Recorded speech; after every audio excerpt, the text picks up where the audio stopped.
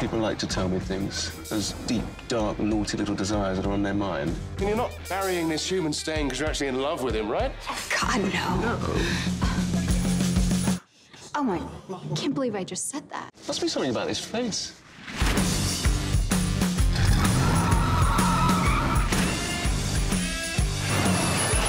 Hey, boss. Remember me? Can I have your autograph? Did I sell my soul to the devil? So the devil made you do it, did he? The alcohol and the drugs, the topless selfies. The choices are on you, my dear. Pull yourself together.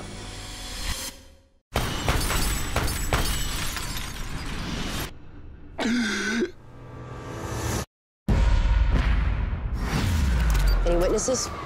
Lucifer Morning Star. Is that a stage name? God-given, I'm afraid. Why don't you tell me something? How does she end up dying in a hailstorm of bullets and you get away without a scratch? The benefits of immortality. What will your corrupt little organization do about this? We're done here. Someone out there needs to be punished. Stop caring. You're the devil. I think you have a visitor. Menadil! Your return to the underworld has been requested. Let me just check my calendar. Here it is. The 7th of never through to the 15th of ain't gonna happen. How does that work for you guys? Try it. You think Father's upset now? He will not be merciful for much longer. We should be out there punishing those responsible. Come on, I'll help you. How could you possibly help me? I have the ability to draw out people's forbidden desires. You're psychic or something? No, I can't read people's minds. I'm not a Jedi. Watch and learn, okay? You're thinking about it, aren't you? Do you two know each other? No, but I know that look. So I wouldn't recommend it. I'm like walking heroin, very habit-forming. It never ends well. I do yoga. Hot yoga. What did you do to her? Did you roofie her?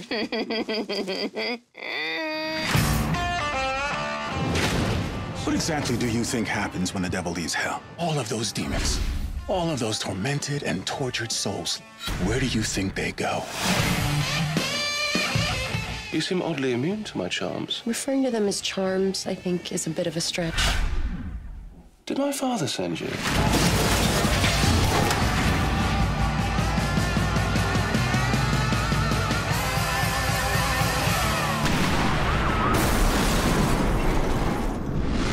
What's your name? Lucifer. Apple. Exactly.